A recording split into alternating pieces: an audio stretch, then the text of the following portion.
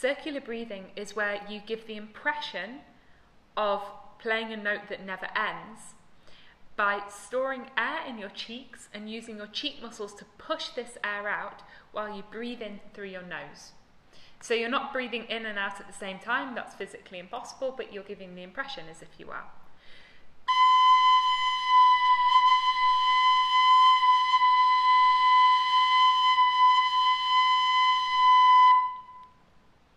And the smaller the whistle, the easier this is, because the faster the air can travel.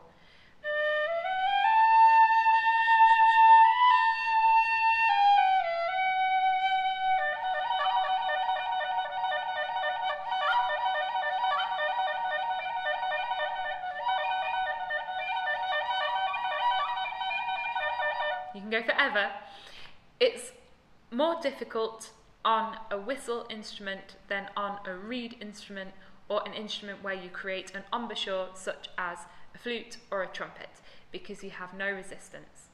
But it is possible. And sometimes you might have a little wobble, unless you practice it really, really, really good, and you can disguise that wobble with some vibrato,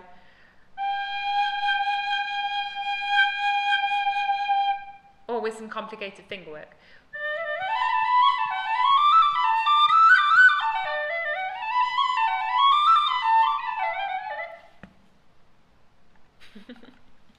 The only thing that's not possible is circular breathing and singing at the same time, I have found.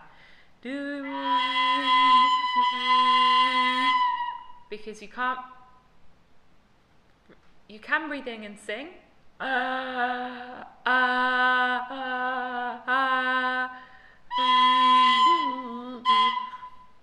it's not possible.